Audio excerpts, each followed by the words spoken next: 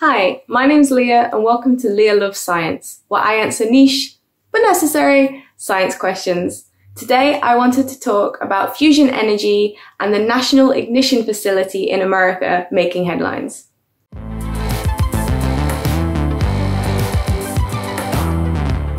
So for those of you who don't know, I actually work in fusion energy as like a day job in all the times when I'm not making videos.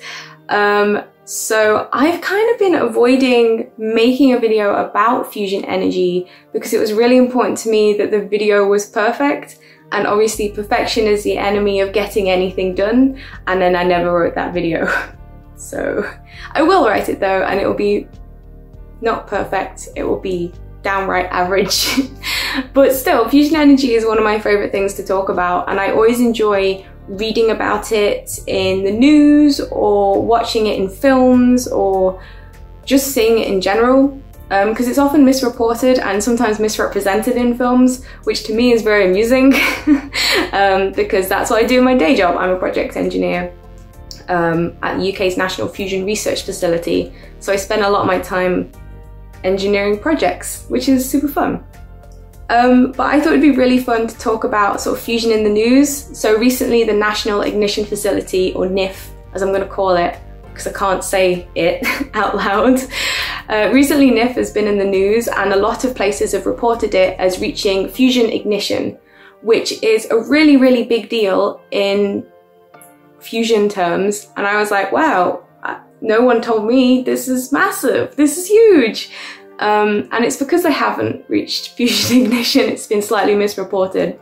So I wanted to talk about what's actually happened because it's still super exciting and sort of what that means in terms of fusion. So I'm going to define a few things first. So let's start with fusion energy. So fusion energy is a kind of nuclear energy where instead of taking one big nuclei and splitting it into two smaller nuclei to release a bunch of energy, we're taking two smaller nuclei and mashing them to, ow, my fingers, I don't know if that was audible, hit my bones together. Instead of taking one big one and splitting it into two small ones, we're taking two small ones and mashing it into one big one, and that also releases energy. Compared to regular nuclear energy, fission energy that we run nuclear power plants with at the moment, it produces a lot less radioactive waste. Well, it produces shorter-lived radioactive waste. So the radioactive waste that is produced doesn't hang around as long. You know, fission waste tends to last hundreds of thousands of years, a really, really long time, whereas fusion doesn't produce the same kind of waste.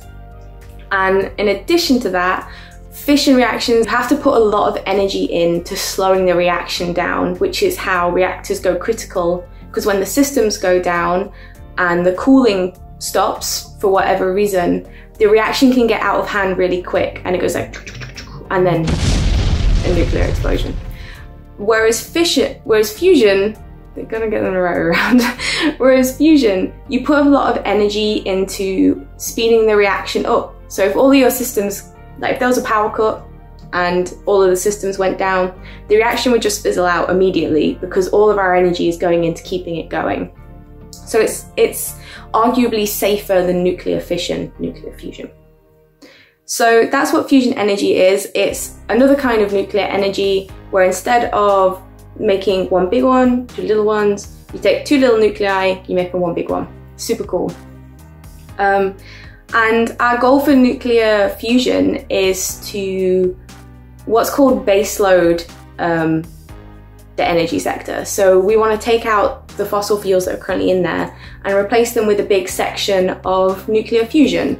So it's not to replace green energy like solar panels or wind power, it's just to replace the ones that we don't want in there anymore. It's called baseloading. And it's a really cool green energy. It is very, very efficient. So any fuel that you do use becomes a lot more energy comparatively. It doesn't produce any carbon when you're running it. And as I said, it does produce radioactive waste, but it's very short-lived compared to nuclear fission. So it's actually a lot easier to deal with, which is very cool. So that's what fusion energy is. That's what we're working towards. We're working towards putting it in a power plant and taking away some fossil fuels, which would be cool. To define like some terms when it comes to fusion, there's something called scientific break-even. So scientific break-even is defined as the amount of energy, just pure energy, that your reaction is making is more or equal to the amount of energy that you're putting in. So there is a letter called fusion energy gain factor. It's Q. And when Q equals 1, it means you're getting the same out as you put in. So a lot of places around the world are working towards scientific break-even, where Q equals 1. We also have something called engineering break-even. And engineering break-even means that the electricity that your power plant produces is enough to fuel your power plant. So your electricity that you may or may not be producing, you can siphon some of that off and plug it back into your reactor, and it's basically powering itself. So it's still got a heating system, but the heating system is being powered by itself.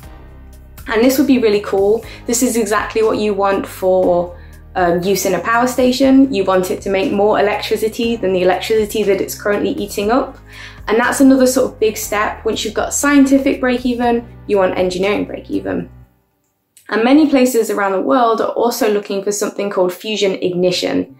And this is really quite a specific thing. So this means that your fusion device, whatever it looks like, is heating itself inside. So in the same way that a nuclear fission reactor kind of powers itself on the inside, so the heat that's being generated is generating more reactions, we want that for fusion.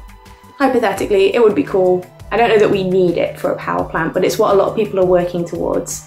And this happens when your Q, when your fusion energy gain factor is really, really high, like it's outputting a lot more than you're putting in. So ignition is something very specific. As I say, the fusion energy gain factor Q has to be super, super high for it. And it means that on the inside, the reactions are making more reactions, and you can just kind of leave it to do that. You just have to heat it up once and put more fuel in, and it will be powering itself, which again would be cool. I don't know that it's necessary for use in a power plant, because really all you need for a power plant is it to be making electricity, more electricity than it's using. Otherwise it would not be a power plant. It would be an experimental device, as they currently are. So these are really, really important. At the moment, most fusion devices are working towards Q equals 1. So they're working towards scientific break-even. All they want is more energy out than they put in. They're not trying to catch that energy. They're not trying to use that energy for anything. They just want to show that more reactions are happening for their money. When I heard that NIF had achieved fusion ignition, I was like, whoa, what? Huge news. Because in terms of the world record is currently held by JET in the UK, the UK Atomic Energy Authority, for a Q of 0.67. So if you put in 100 joules of energy into JET, JET produces 67 joules of energy. And that's the world record. That's like peak at the moment. It's not achieved scientific break-even. Nobody has, question mark. I don't think anybody has. So that's like the big aim at the moment.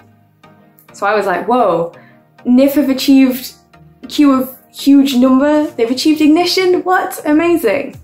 And I looked on their website because I was like, this is what, I must read everything.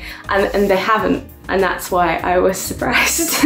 NIF have really, really increased their fusion energy gain factor. They've really increased their Q, but they've only increased it to 0.7. So they're now putting out 70% of what they put in. So if you put in 100 joules, they're now producing 70 joules, which is huge. That's like big news. That is really big news. That is much more than they've ever achieved before. But it is not ignition, as some places may or may not be reporting. But still, this is extremely cool. They do an extremely interesting kind of fusion. So most places around the world, I think it's probably safe to say, do something called magnetically confined fusion. So what they do is they take their fuel, they have it in gas form, it's usually a kind of hydrogen, and they heat it and they heat it until it becomes a superheated gas called a plasma. And plasma is very cool because it behaves very weirdly. It's almost like a fluid, and all the atoms kind of separate. So you have a fluid that's like nuclei and electrons, and it's doing all weird stuff, and you can control it with magnets. So a lot of places around the world are doing magnetically confined fusion, where they have a very complicated magnetic setup and they can basically hold the fuel in place while it fuses. It's extremely cool. That's what we're doing at work. My personal favorite form of fusion, well, I would say that because that is where I work.